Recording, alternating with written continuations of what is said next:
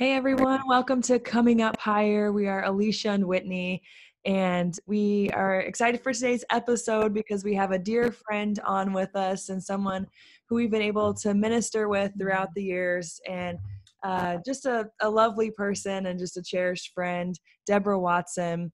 And a little bit about her: she has mentored teen girls in Wichita, Kansas, and St. Louis, Missouri. She served with her husband as international missionaries for 12 years.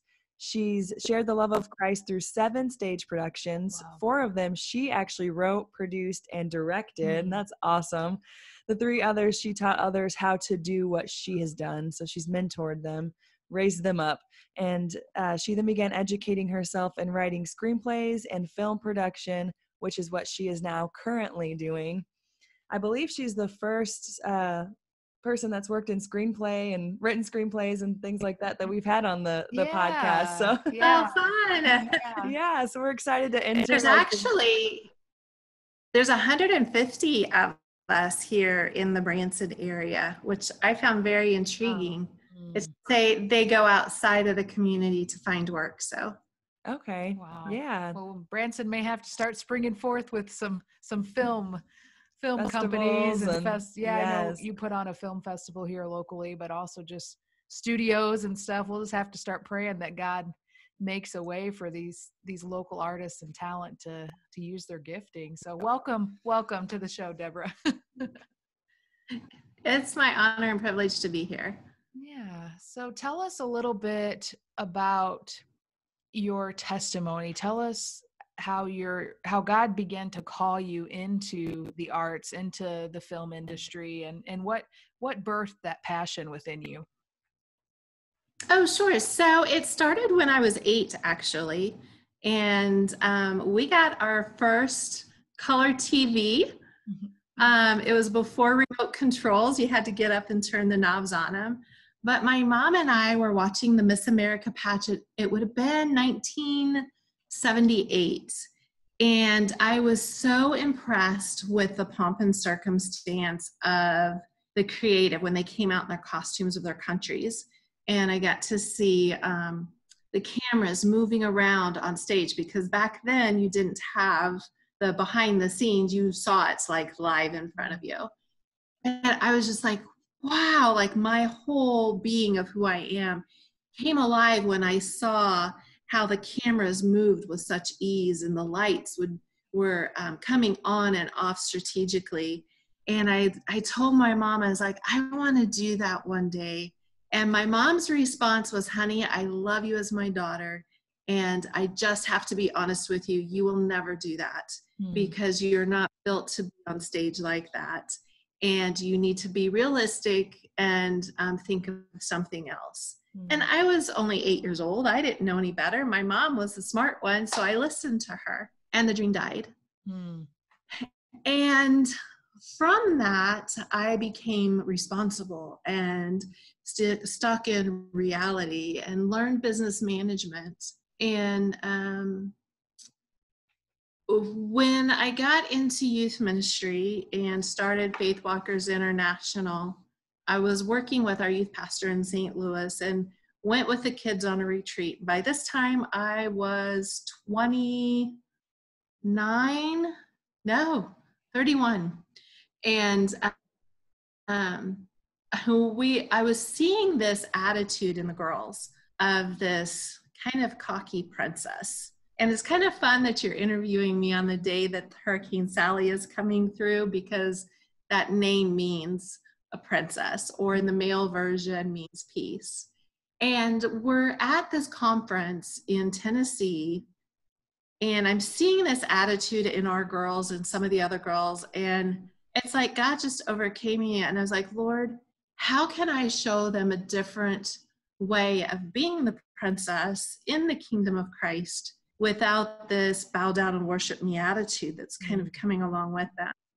And I all of a sudden saw this play come into my mind, and I started crying because I had never written a screenplay. I had never written stage productions. I had been in them in high school. I had gone to them. I loved going to the theater, but never before had I been behind stage. And our youth pastor came up to me and he's like, "Are you okay?" And I told him, I was like, Pastor Gilby, I think I'm supposed to write a stage production for the teen girls about how to be a true lady in waiting and not this haughty, arrogant princess that thinks she's entitled to everything. He's like, what are you crying about it for? You better get on it. So from that moment, I was like, I don't know what I'm doing. And so I got a writing mentor. Her name was Jeannie Moore, and she's gone on to be with the Lord now. But she just really helped me unlock those things that had been trapped since I was 8, that I had no clue had been trapped. And we had to pray through some insecurities I had, some self-doubts that I had, and just some stinking thinking that I didn't realize was holding me back and chaining me down from becoming the fullness of who God created me to be, instead of what the world that I should be. Yeah. I think that's very, very interesting that oftentimes, and I know we've probably said it on this show before, but the Lord will reveal these giftings to you as a child. And I find it interesting as you were sharing that story is, wow, most young girls would have been all about the beauty pageant dresses and, oh, look at her hairstyle and, oh, look at the swimsuit, and all this stuff. But you were saying, oh, look at the lighting guy. Oh, look at the director with the headset on in the booth telling them to go this way and that. And that was your gifting in action at 8 years old, because the Lord already called you when he was knitting you together in your mother's womb, that this is what you were supposed to be doing in one capacity or another. And that was revealed at 8 years old. That's so cool to me.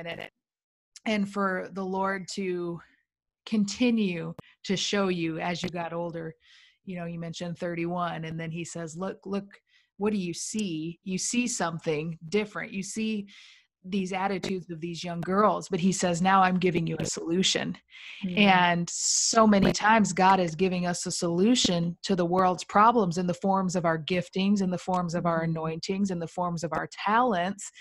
And he's asking us, who's going to step out and who's going to walk in these things? Because inside of you is the answer that the world needs right now. Right. Well, and something that comes to my mind is when the Bible talks about God gives gifts without repentance.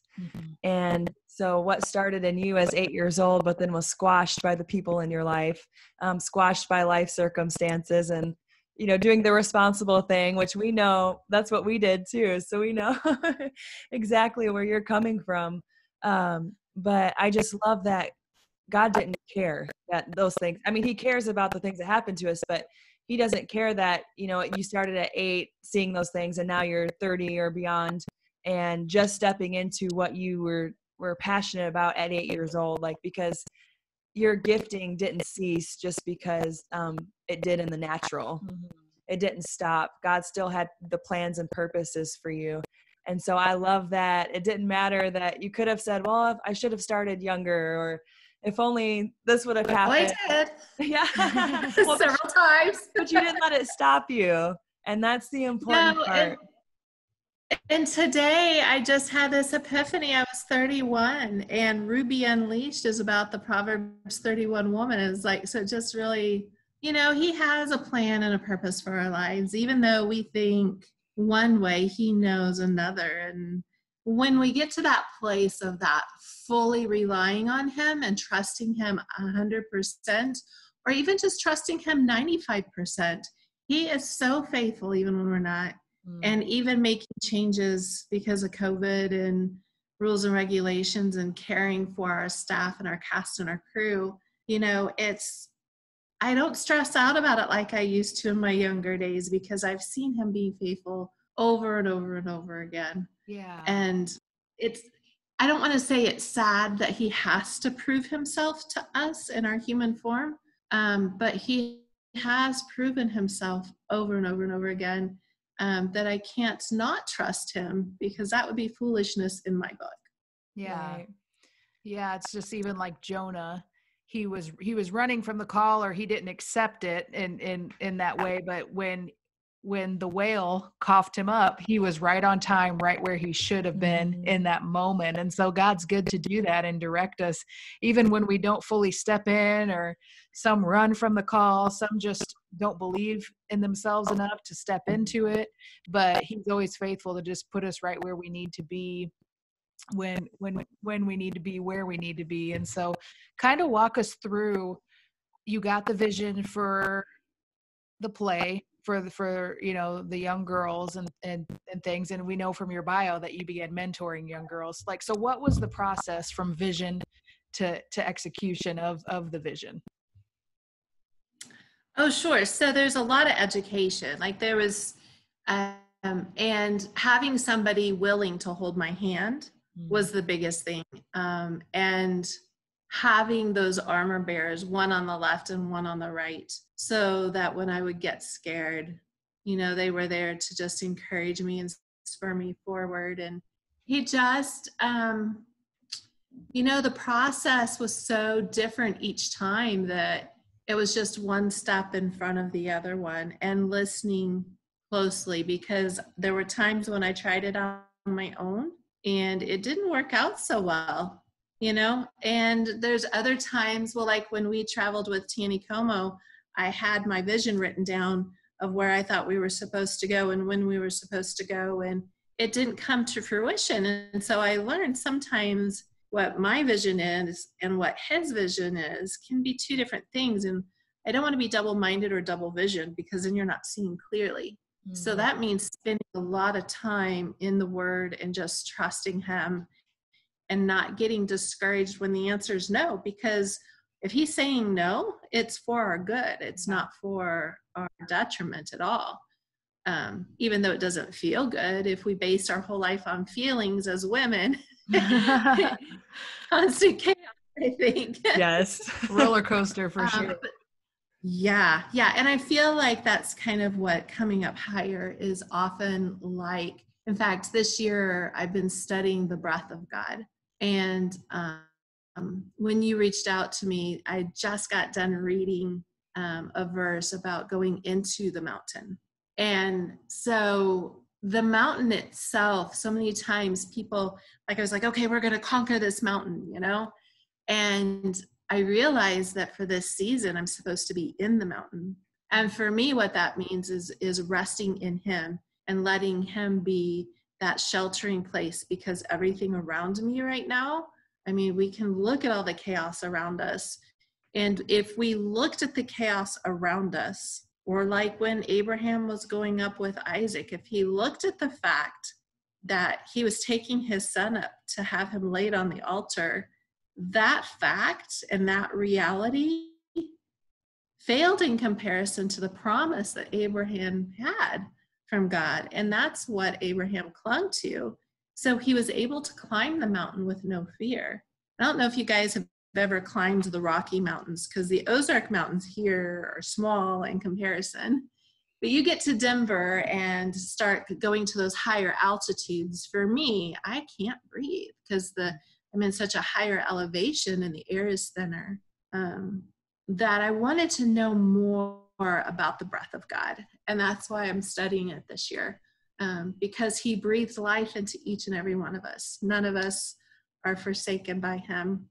No matter whether we reject him or not, if we give that Judas kiss on his cheek and betray him, he's still going to love us, and that's what's so amazing about grace.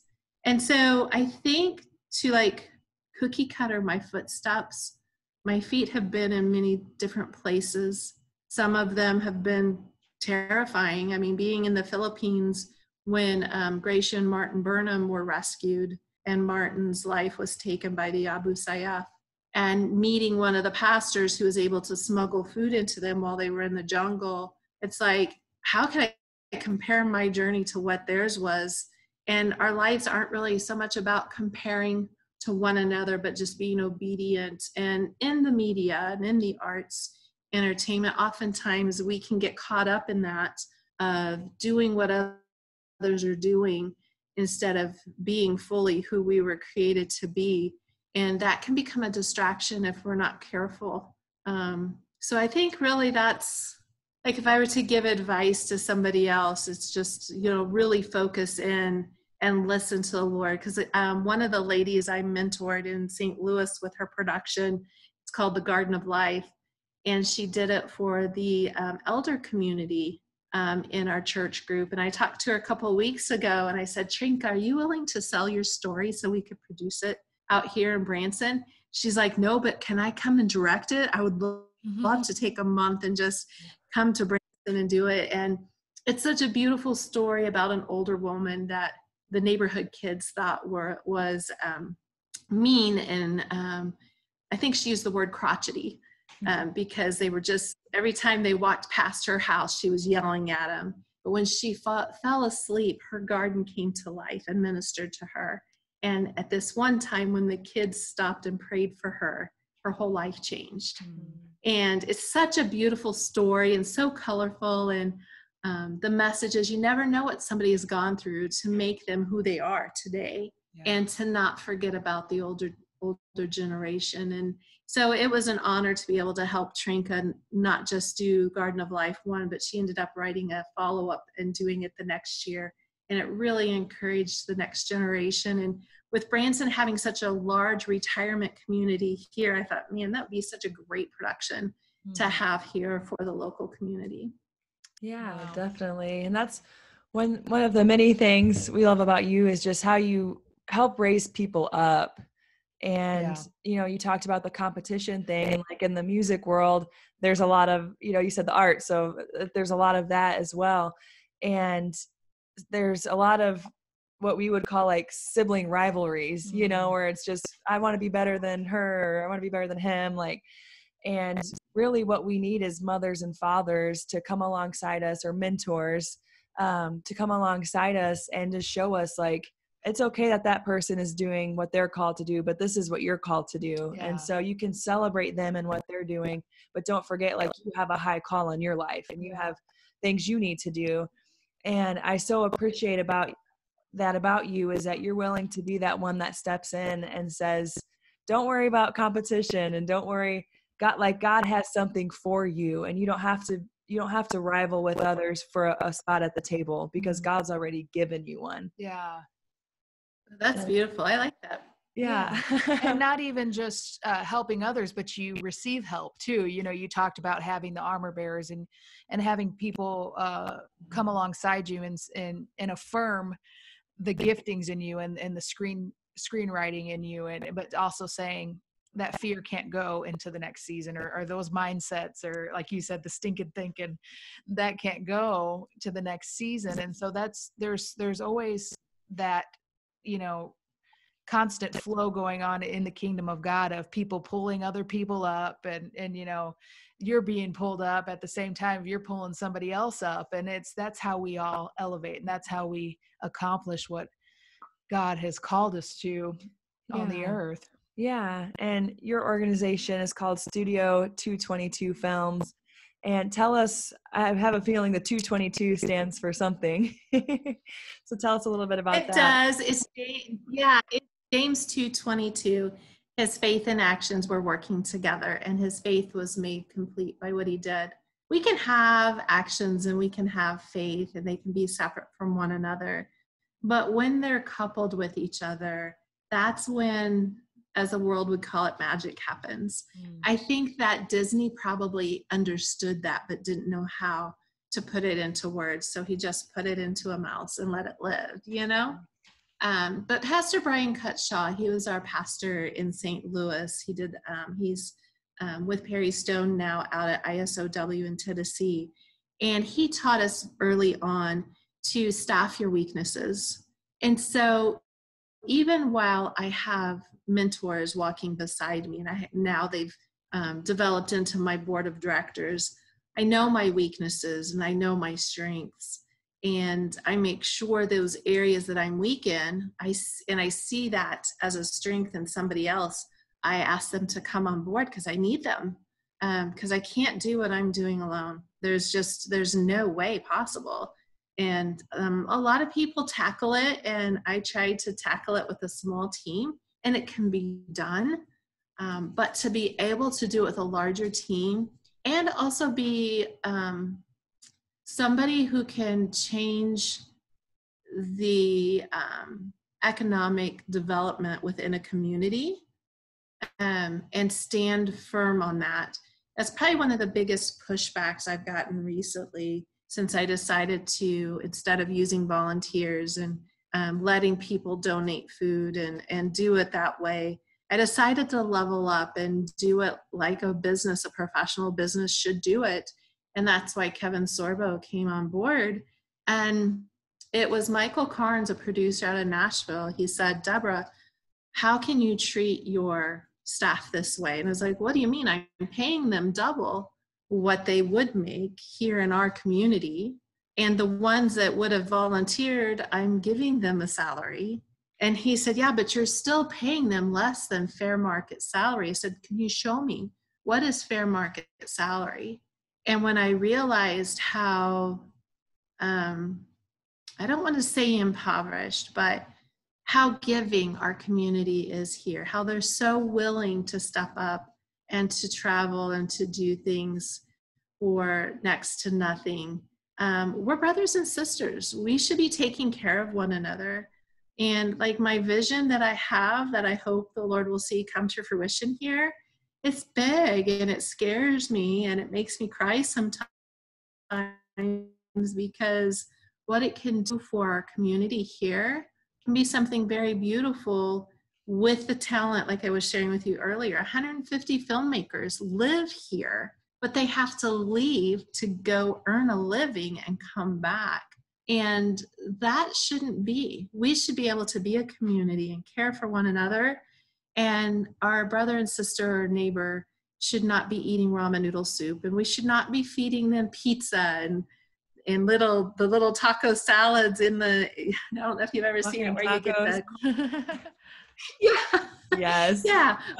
We need to level up. And yeah, so that means I'm going to have some outside help helping us level up. And yet even in that, the Lord has shown me so much of not robbing people of their giftings and their talents if they want to step up and help out, not to turn them away, but to welcome them, you know? And so that's kind of me right now. It could change by the time COVID's over with, but right now that's the calling that he has on my life. And 5 years ago, I know he said, don't make any major decisions about changes until the end of September in 5 years. And that's coming up in a couple of weeks. So I have no idea what's going to happen in a couple of weeks, but sure, I'm excited. Yeah. Well, that's the hope we have in Christ, is when we're walking out what he's asked us to and we're being obedient. We know it's going to happen. How it's going to happen, we don't know. When it's going to happen, we don't know. But when he's called you to it, he's going to be faithful to complete it. And I thought you brought up a good point as well about a workman is worth his hire. Whether you're in the church, whether it's, you know, humanitarian work or whatever it is, there's still the giftings and the efforts and the education people have taken to educate themselves. That's worth a living wage. That's worth, you know, not doing everything for free. And so often in the church, we do that. We'll say, oh, come help. You know, it's for the Lord. And yes, it is for the Lord. But like we go back to the scripture, a workman is worth his hire. And we need to elevate our honor for each other in this day and hour, especially in the church. I want to honor the gifting in you, Deborah. And, you know, I want to honor the gifting of someone who comes and acts for the Lord or sings for the Lord or builds a set for the Lord or whatever. There's something that I really think you tapped into there that's missing, but the Lord is he's renewing it and he's restoring it, and that's honor for the giftings and what he's placed in each other. Yeah. And another thing too that you said that really caught my attention is just there isn't a big film industry in Branson and people are leaving, but you have a vision. God's given you a vision to say, why not here? Why can't we do these things here? Like, yeah, it's not here at the present moment, but it can be, and that we can work towards that. And I remember someone talking about Chip and Joanna Gaines in Waco, Texas. And they have, of course, they're like the interior designer people that have the TV show and stuff. Upper. Yeah, Fixer Upper. And Waco, Texas, this person was saying was just like nothing, and it was bare. And if you went, like, no one would vacation there. You know, it wasn't a destination Just a town. college town at the Yeah. time. And Yeah. so, but now, because they had a vision, they had a dream, and they did it, they planted it right where they were at. You know, it's now a tourist destination, and people will go out of their way. Alicia, I know you guys went out of your way to to go and see it. And she got me a t-shirt, and every time I wear that t-shirt, I that's the shirt I get commented on the most, is like, oh, Magnolia Farm, like we've been there. You know, and so, like, I love that, and it makes me just want to partner with you in, like, any way that I can, of just like, yeah, that can happen here in Branson, and so let's do it. Let's work towards that. Let's support it as, you know, sisters in Christ. Like, we want to support that in the ways that we can. And I want to talk about, you know, oh, go ahead. No, you go ahead, because I can sit here. Oh, no, I was going to go ahead and move on to your next project. So if there's something that you want to say, you can. Oh, well, I was going to say, so Alicia, so since I know where you live and vice versa, right across the street, there's like 800 and some acres that's on the market right now. And I told Mike, racetrack properties on sale. And he's like, how much? I was like, it's only $4 million. He's like, no. Deborah, no. I was like, no, but on the front, we can have the restaurant and the theater and the clothing store. And behind the clothing store, we can have the sewing factory. And behind then, we can have transitional housing. And he's like, Deborah, no. And I said, yeah, but and he's like, yeah, but nothing. Right? Oh, no. Yeah. Can I tell you something? Jim and me have gone to that property and we've prayed over it, because I do believe there's purpose for that. I don't know what it is. I even thought about what a cool homestead that would be, and you could have a worship center at the front, or, you know, whatever. Like, and so that's so interesting that you've said that. Yeah. Well, there is a big giant sinkhole on it. And so when I found out, I was like, wait, they know where it's at. So that means we could set cameras up on all four corners and, like, pray for an earthquake to cause it to sink and have some great footage. But people could come, or they could come in and camp. And as long as we know where that sinkhole is, mark it, you know, and just say, do not enter this space and you'll be safe. And a friend's like, no, can I plant my garden there? And we can have organic vegetables for the restaurant. And people can, like, use a zip line across it to pick their vegetables. I was like, can you imagine what that would be like, though, when they reach down to grab their carrots and all of a sudden they sink into the ground? Right. Be like an Alice in Wonderland moment or something. Yeah. But that's something. Yeah, but that, I do believe it's been set apart for something. Because when we moved here is when they were cleaning it off for the racetrack. And that's when I said, man, Mike, that would be a great place for a studio. And knowing that there's a sinkhole and there's a beautiful house on the property that people could use for a stage set, it's already built. So, but yeah, for right now, it's a no, but I don't know what God's got in store. It's his land, you know, and if that's for somebody to do something on, then let's do it. That's something too that I see in you that I believe God wants all of us as believers, is to see something. You know, when scripture talks that the desert is going to begin to bloom.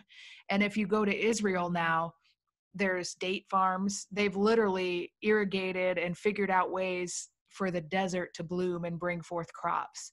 And so some of you listening, I even know, look at your little town and you're like, you know, what good can come from here? Like they said, what good can come from Nazareth, you know, and here the Son of God came from Nazareth. But some of you listening are thinking, my little sleepy town, what could it produce? I have these big dreams, and where I live doesn't quite match up with that. But why don't we start believing and contending and cultivating the ground on which we stand? And maybe God's asking you, what if you're the one that says, has the dream and says, let's start cultivating and making that desert bloom. And so I love that about you. I think because we're all similar in a lot of ways. It's like, why not me? Why not now? Why not Branson? Why not, you know? Yes, I love it. Look out, Branson. Yeah. So tell us about, you know, your latest project and how people can even find Tanny Como and Studio 222 and all that stuff. Sure. Yeah. So Tammy Como's on Parable TV. Isaac Hernandez comes to the Branson International Film Festival, and he's now the general manager there. So it is a free faith-based streaming platform. You don't have to pay for anything. We don't get paid anything on our film. It's just something that they have produced to be able to bless the church. Mm-hmm. And we're in the process of learning about Amazon Video. So we're going to be putting it on there once we get our trademark back. We had to get that approved in order to get the Amazon Prime Video, which is different than Amazon Prime, but that's still a step in the right direction. So not too far from here is the project we're working on, Moving from Hurt to Hope, kind of based on Kim Boyce's book, except it's taking a look at domestic violence through the eyes of a teenage girl, and how our relationship decisions as adults affect the children around us. And right now, I don't know if you've heard the big controversy about the movie Cuties. Mm-hmm. I've had one of the actress's mom actually watched it. She's like, Deborah, it made me sick at my stomach. I couldn't believe that Netflix would even air it. And then I had another friend just today say, you know what, I went ahead and watched it because I don't like to base my decisions and opinions based on the norm or what social media tells me. And it made me sick at my stomach. But there is a message there of the extent girls will go to in order to feel loved. And I was like, Michelle, can I please interview you? Because that's what Not Too Far From Here is really all about, with the relationship between Lindsay and her boyfriend Jackson. And he ends up raping her friend Lacey at a party. He got drunk. He doesn't think it's a big deal. I mean, we were both drunk. It happens, no harm, no foul.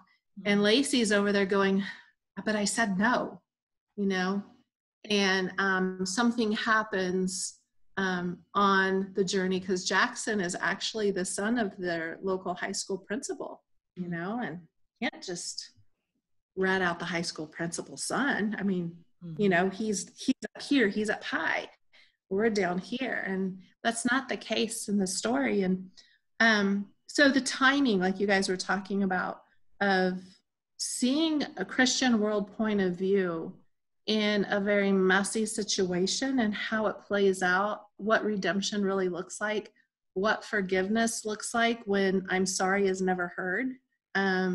And sometimes it's okay to walk away, and sometimes you don't even get the choice or the freedom of that choice because of life circumstances. So what is your website? What is your social media? How can people follow this journey, this inspiring journey? Oh, sure. So yeah, Studio222films.com.